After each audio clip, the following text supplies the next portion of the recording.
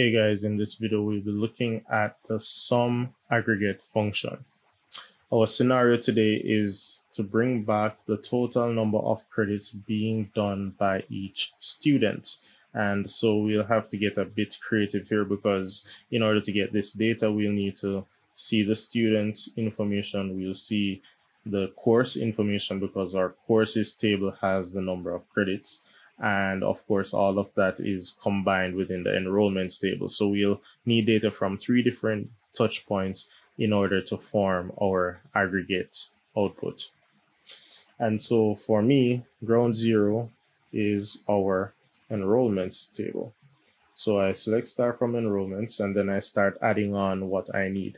So I know I'll want student details. So I'm just going to inner join the students table.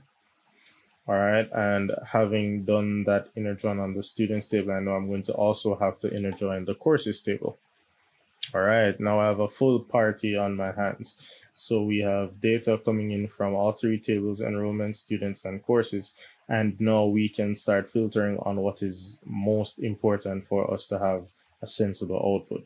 So we want to see the total number of credits that each student is doing. So of course, we'll know we need the credit count. So C dot number of credits.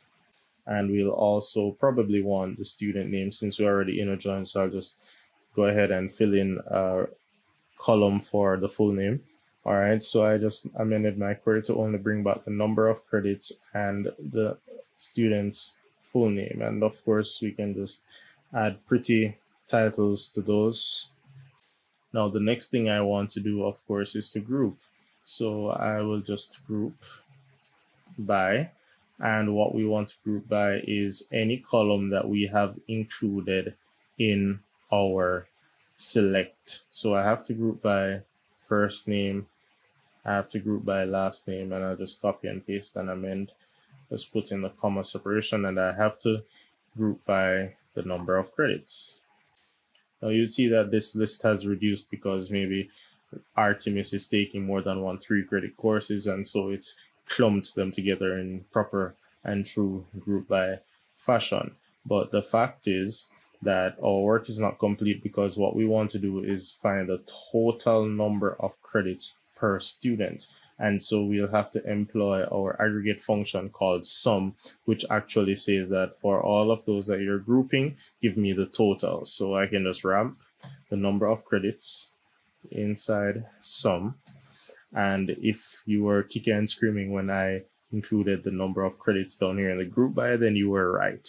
So because we're about to do the aggregate on number of credits, I don't need to include number of credits in the group by. Actually, I shouldn't include it in the group by. And so this query will actually give me how many credits Jody is doing, how many credits Patra is doing, and etc., etc. And all of this is based on the enrollments table, because the enrollments table is keeping track of which classes each one is doing. So the group by is just saying that each student, I'm grouping them, and I am summing up the additional data, which in this case is the number of credits, and I'm bringing back that total. And that is essentially how the sum aggregate function works. I hope you have fun with it and experiment with it.